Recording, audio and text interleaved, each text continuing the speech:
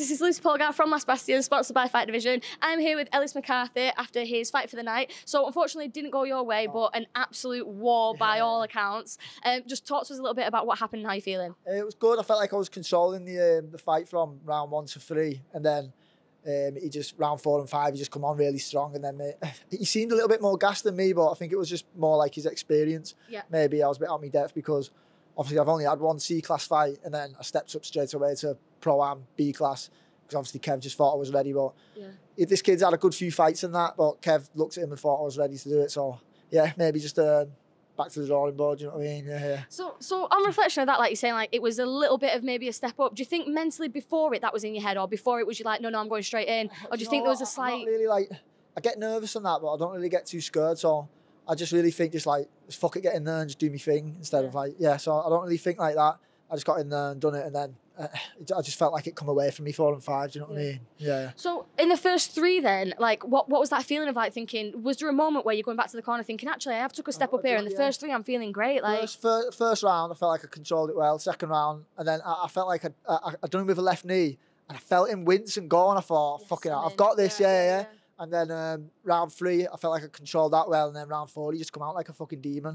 Do you know what I mean? And then it was just, I just weren't expecting it. I maybe stiffened up a little bit, where obviously if it was a bit more experienced, I could have dealt with it a bit better. Yeah. Do you know what I mean? So yeah, I think it was just down to experience then.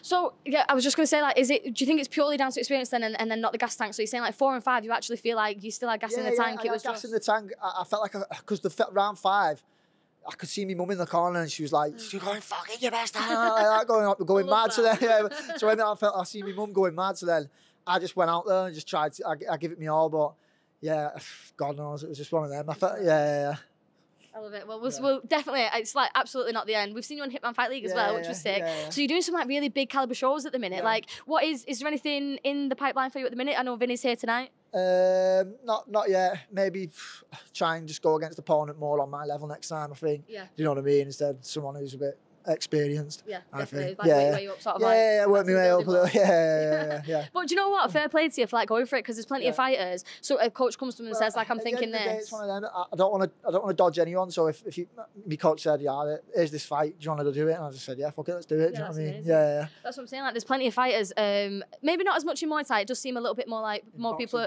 In boxing, there's a lot of like dodging people and stuff. So fair play to you if your coach has come and said, this guy's a little bit more experienced, and you've just been like, well, I'm going for it. Like, let's go. Yeah, absolutely.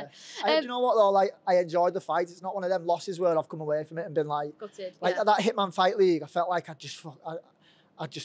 don't know what happened in the Hitman Fight League. I hated the fight, and I went home, and I just wanted to get back in straight away. But after that fight, I've learnt loads, and I just felt like it was a very good fight, and I've lost, but I'm happy about the loss. Do you know what I mean? So it's a good performance, I think. Oh yeah, do you know what I mean? Yeah. So I like that the mindset's always less than never a loss. Yeah. That's right.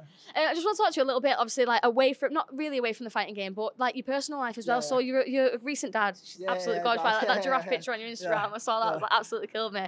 And I've been talking to a lot of fighters about this.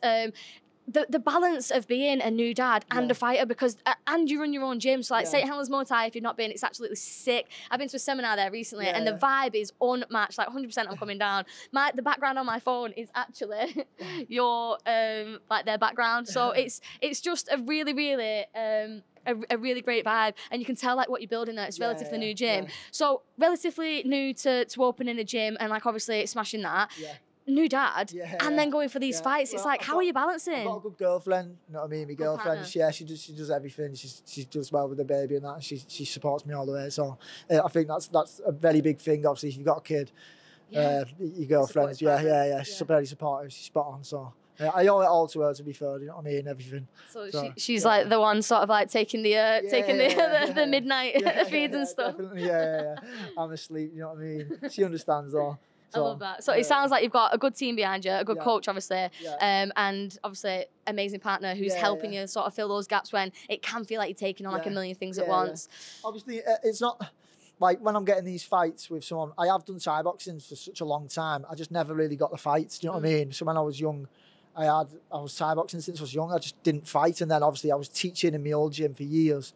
Teaching, but I just weren't fighting. So I knew how to teach, but do you know what I mean? I didn't get the fight experience. So as soon as I opened this gym, I thought, right, I want to fight now. Do you know what I mean? I've got, let's get in there and fight. So So I feel like I'm technically good, but I just need to get that ring rust out of me and just get some fights in. Yeah. So I'm trying to be very active this year and next year. Oh, I can't wait to see it. So are you planning on fighting? I think I've asked you this before. I've kind of like planning on fighting out of your own gym at some point. Yeah, definitely. Yeah, soon.